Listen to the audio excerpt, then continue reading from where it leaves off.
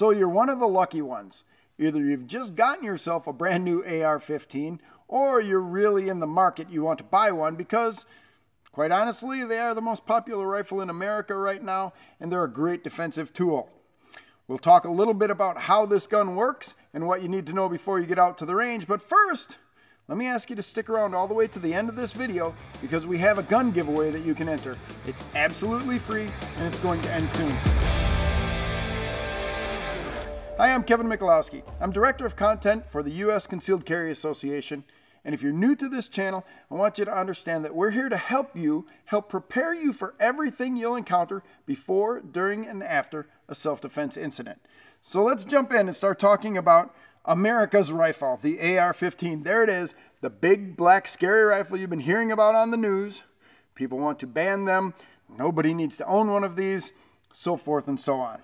Well, it's just a rifle. It is a conglomeration of parts, and it happens to be nice and lightweight and small caliber. It's easy to shoot, and it works very well for personal defense. So let's do a quick breakdown. The standard configuration of the AR rifle that you're going to see today most times is this carbine version. It's a 16-inch barrel, and it has a collapsible buttstock on the end, so you can extend or collapse the buttstock for storage or smaller stature shooters or something like that. The rest of the gun, basically simple and straightforward. We have the grip area here, the trigger and the trigger guard. You can see right in there. And then what we call the action.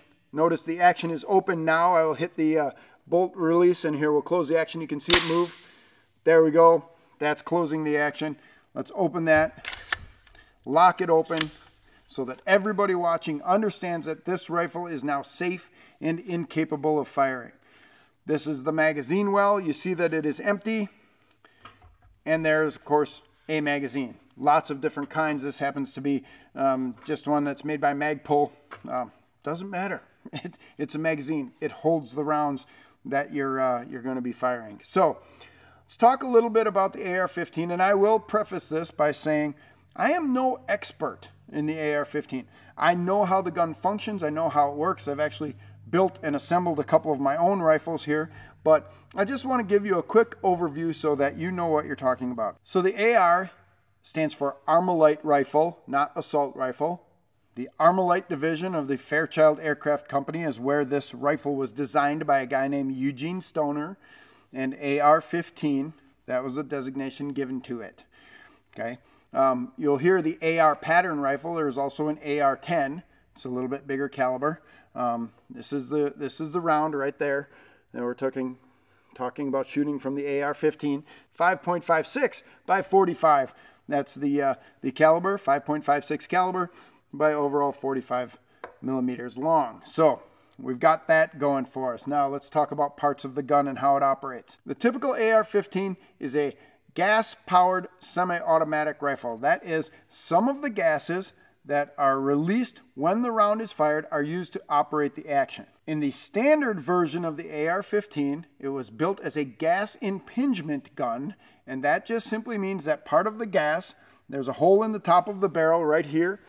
Let me get this in front of you. This is called the gas block, and a lot of people are going to be talking about this right away because if you know a lot about AR-15s, you know that this gun right here is called a gas piston gun, a little bit different than the gas impingement version. So we'll talk about the two differences and let you understand a little bit about those. But both of them work the same way. There's a hole in the top of the barrel that releases some of the gas when the round is fired.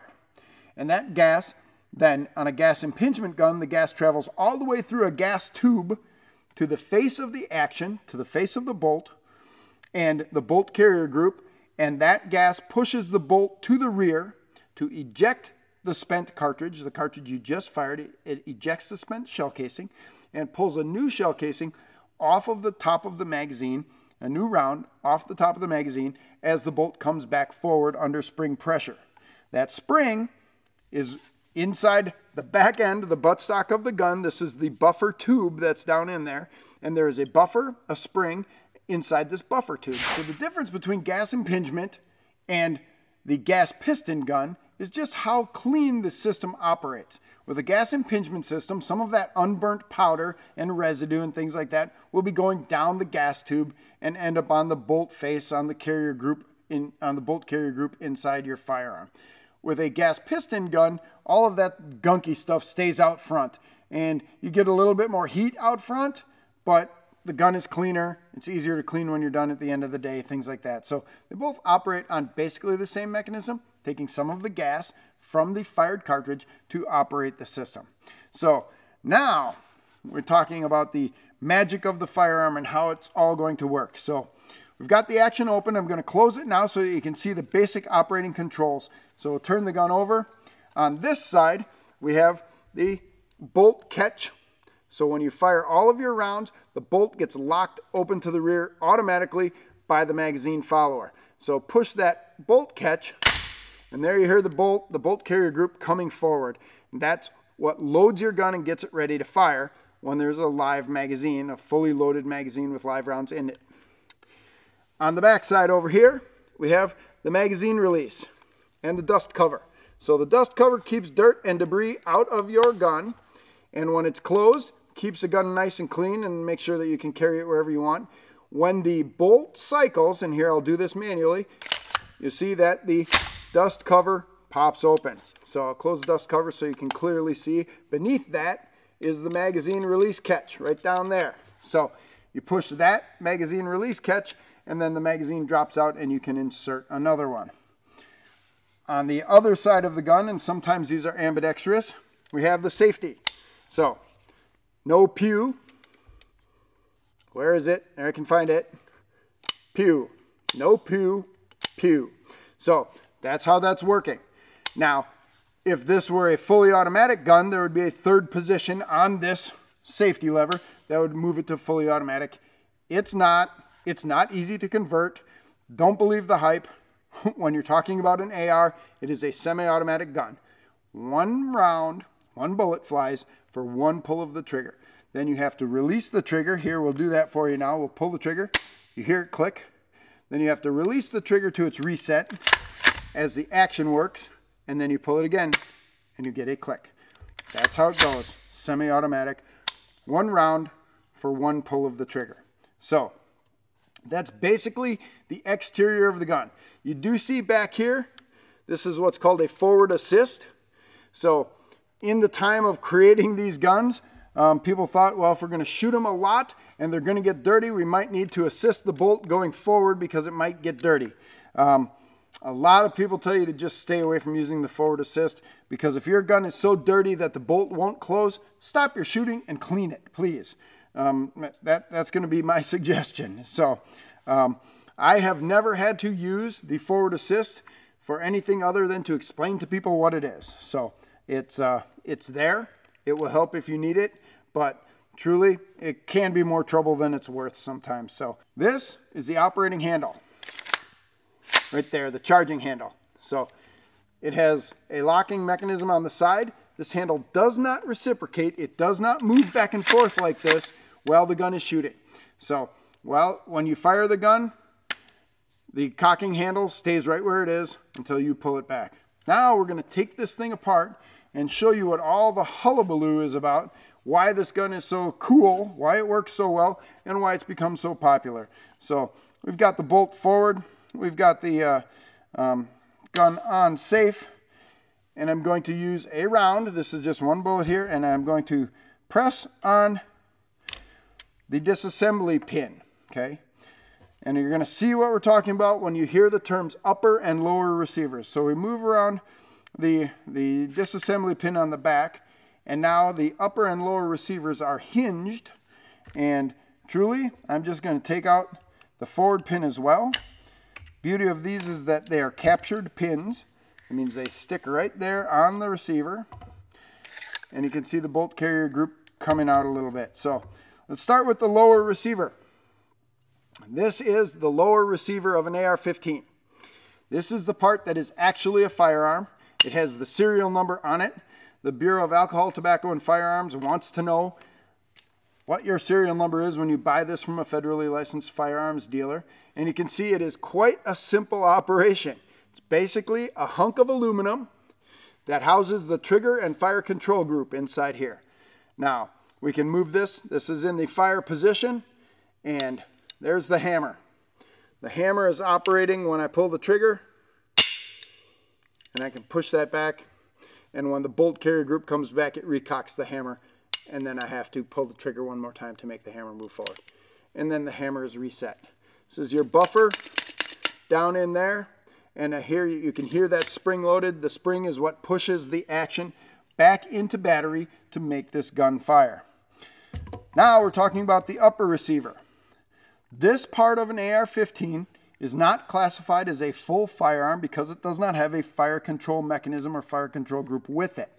So you can buy an upper receiver, a complete upper just like this, if you can find one, and they can mail it right to your house. So understand that the upper is not technically a firearm, needs to be mated to the lower. So we talked about the bolt carrier group and the charging handle. Let's take those out and show you how easy it is to disassemble this gun and field strip it. So, charging handle, just a very simple piece of aluminum that operates the bolt carrier group and helps you pull it back. Bolt carrier group, this is where all of the work is done in the gun. Right there in the center, I hope that you can take a quick look at that. You'll see that the firing pin hole is right there. The firing pin comes through the center face of this bolt.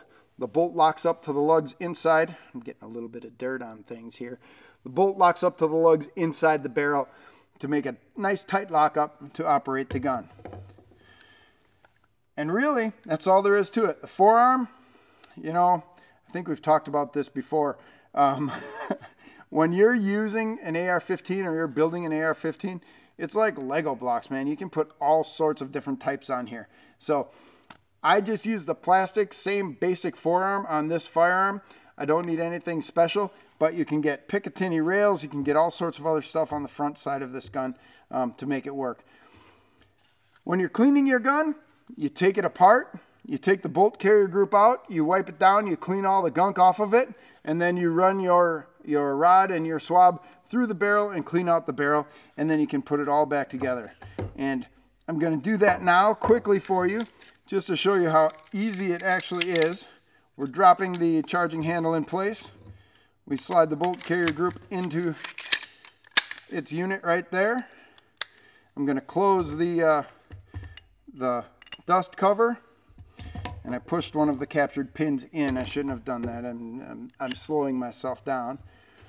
And then we just attach the pivot pin here in the front and push it into place. And then we close up the gun at the back end, bolt carrier group down in. And again, I shouldn't have pushed those pins in. I just wanted things to be neat and tidy. And bolt carrier group down in. And we're back together. Run the bolt. Function check. The bolt's working. Trigger's working. We hold the trigger to the rear. Run the bolt again. Now we can reset the trigger.